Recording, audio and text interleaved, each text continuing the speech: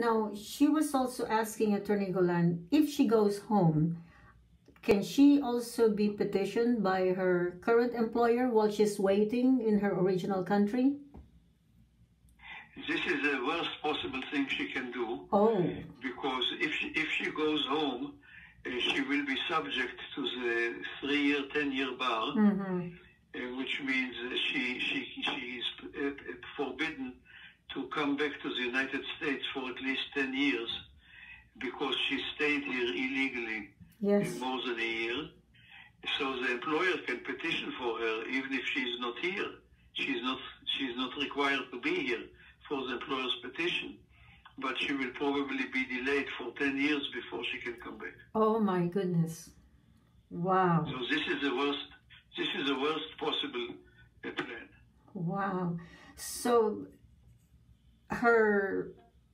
the past application she had made to the immigration through this lawyer, you think she can get back to that? Or since the lawyer is no longer to be found? How do you know?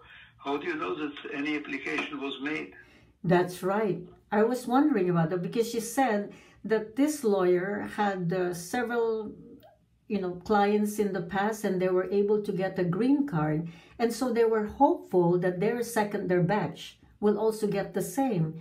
However, as they waited, they didn't hear from him anymore, and now it's gone. And she said her application is almost 80% finished. I said, how do you know it's 80% finished? She said, because we've been with him for a long time, but since the lawyer is no longer there, there's nothing to go back to.